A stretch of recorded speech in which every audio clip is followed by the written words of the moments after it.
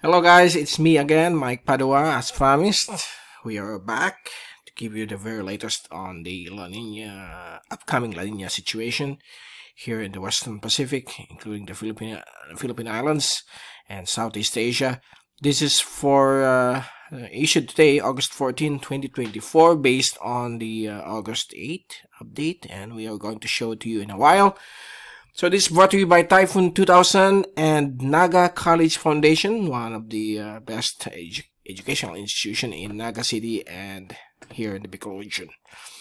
So let's proceed now. Here's the latest one from the Columbia Climate School International Research Institute for Climate and Society in partnership with the Climate Prediction Center. So it's the August 8th update. And as of now, we are still under La Niña watch, as you can see here. But as of the moment, we are still under ENSO neutral or normal climate.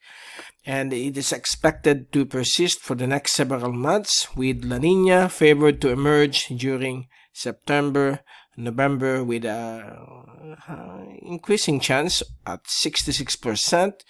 And it will persist through the Northern Hemisphere winter, so that will be between December to March of 2025, with a 74% chance during November to January.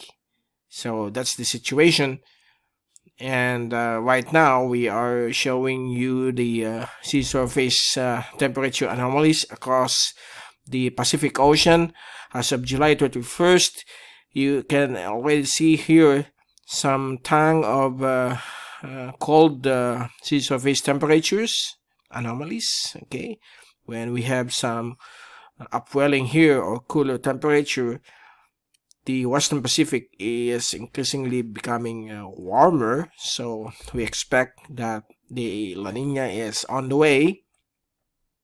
But just like previous months ago, we are telling you that the effects of El Niño will persist until August, but as we move into September to October, slowly the effects of La Niña will creep in. So here's the equatorial upper ocean heat anomalies. So as of now, the sea surface temperature over the Central Pacific has dramatically shifted to below 1 degree centigrade. So it's a sign that La Niña is approaching. And you can clearly see here the latest from the model predictions of the La Niña from July 2024. We are here right now under normal climate or neutral, or what we call in Spanish as La Nada. And as we move into August to October, it will start to switch into a weaker La Niña. So based on what we are seeing on the graph, it's likely to be a slight or weak La Niña, not a strong one or medium one, but we are still observing this in the next couple of months.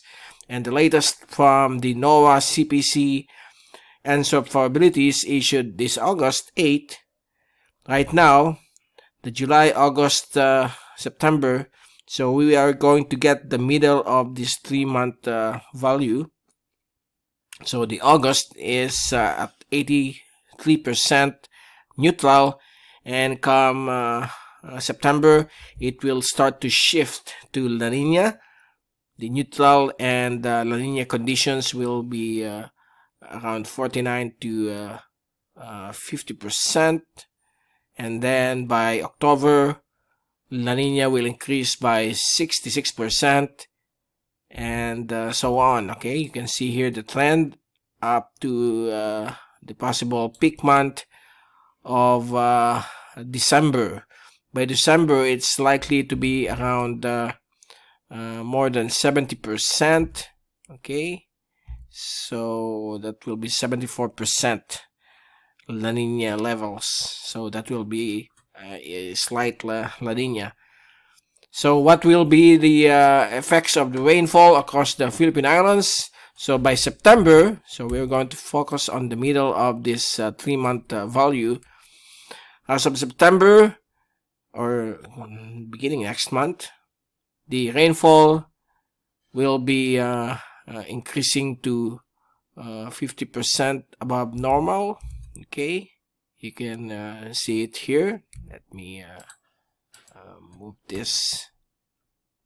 Okay, so 50% above normal over Mindanao, while the rest of the archipelago, including Palawan, okay, while the rest of the archipelago is still at normal condition. And that will be on September. And if we move on October, the October precipitation forecast, it will now be more than 50 or 60% over Luzon, while the rest, and also Palawan, the rest of the country will be 50% above normal. So watch out for more rainfall when October, November, and December arrive. So this is for November. It's steadily increasing to around 70% in Luzon, Palawan, Western Mindanao, while the rest of the archipelago is up by 60% above normal. And by December, the forecast will be pegged at 70% across Luzon, 60 to 70% across Luzon, Mimaropa, Western Mindanao, Southern Mindanao, while the rest is 50 to 60% the rest of the archipelago. So we must be prepared with the arrival of this weak La Niña. So we expect above average rainfall to persist beginning October, November, December, and it may push through until January or February. Okay, so again, here's the La Niña and rainfall effects all over the globe. And for the Philippine Islands, we expect the above average rainfall or the wet conditions to persist beginning November until April. And while others like here over Japan, November to January, it will be dry.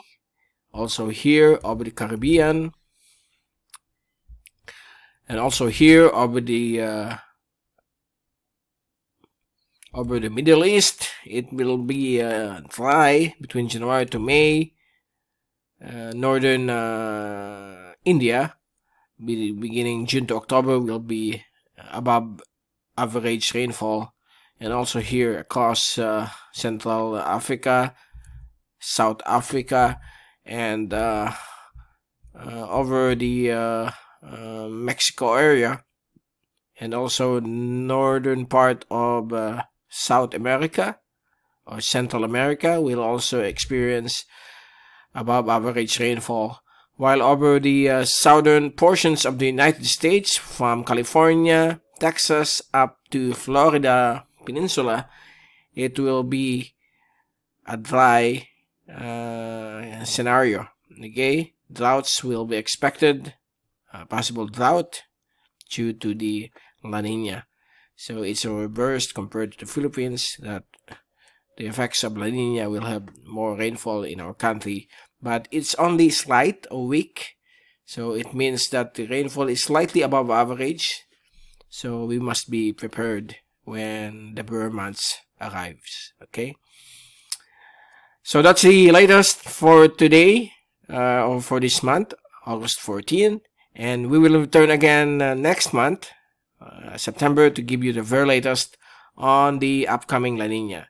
Again, this is Mike Padua saying good night. Have a great week.